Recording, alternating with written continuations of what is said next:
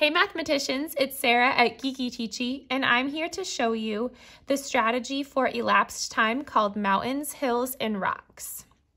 I'm going to start with a word problem so I know what I'm solving for. Christy arrived at school at 7:45. Her mom signed her out of school at 1:28 for a dentist appointment. How long was Christy in school that day? I'm going to slide my word problem up so I have space to work here. And I'm going to use this red line on the base of my notebook paper to make what looks like a number line. Now, when I use this strategy, I have three options. I can add a mountain, which is worth 1 hour, a hill, which is worth 10 minutes, or a rock, which is worth 1 minute. I'm given a start time, which is 7:45. I have an end time of 1:28, but I'm not sure how much time will elapse to get from 7:45 to 1:28. So I'm going to use my mountains, hills, and rocks in order to find that out.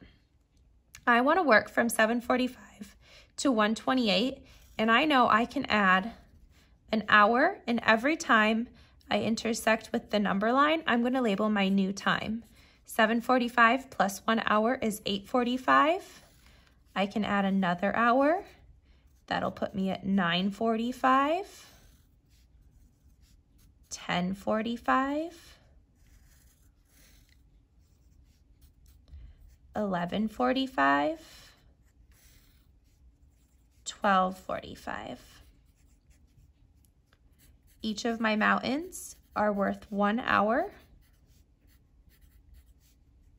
Now, I can't add another hour because 1:45 would be past the end time of 1:28. So now I'm going to add hills to get me closer to that end.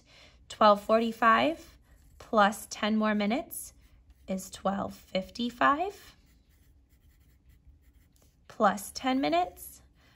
12:65 doesn't make sense. I've never seen that on a clock. When I get to 60, I'm at the next hour, which is 1 o'clock. So I add 10 minutes and get to 1:05. 10 more minutes puts me at 1:15.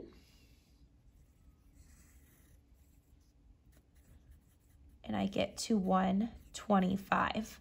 I'm almost to 1:28. I'm going to add 3 rocks.